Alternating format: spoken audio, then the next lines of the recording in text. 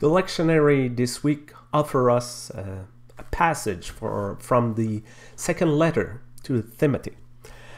And the author, writing in the name of Paul, invite Timothy to remember our grandmother and our mother and how they both play an important part in his life.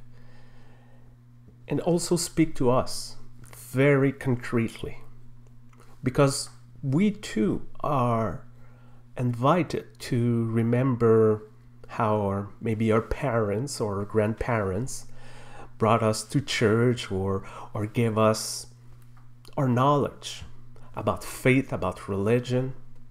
We are also invited to remember our forebearers, forefathers who built our congregation, who built our religious affiliation or denomination, built our faith group. And also, as we're about to celebrate this coming Sunday, the Worldwide Communion Sunday, to remember the communion of saints, we often say in our liturgy, all of those around the world who share these beliefs, this faith, these values with us. It might not always be the same, but in the same, we have this core beliefs, this core faith that we all share. And also the authors speak about courage. Said, don't be afraid, be courageous. And here it's not saying that we need to be courageous because we're persecuted. It's not the case in the Western world, for sure. I know some more conservative groups like to pretend that with the secularization of our world, Christianity is under persecution. I don't buy that.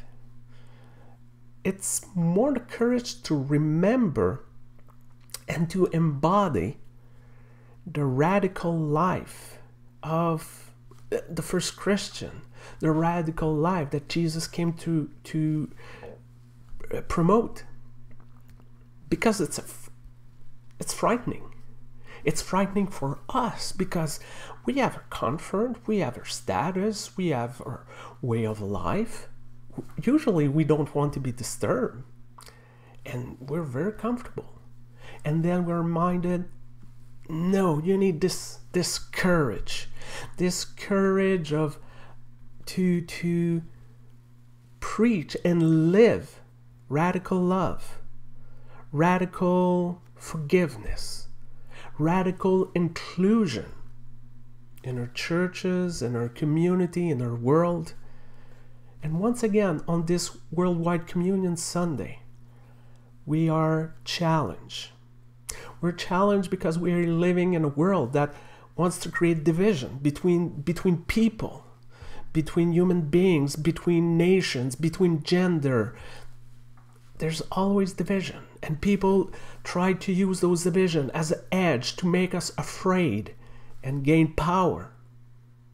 And for a Sunday, we say, no. We're all human beings. We're all children of God. And there's some of us that all believe that Jesus came to preach something else, something different. And we will remember on this day all of those that today share this value. We will remember all of those in the past who taught us about those values.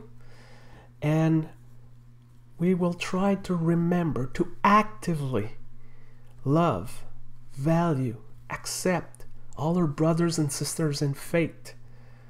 Accept everyone at our table. That's it for this week.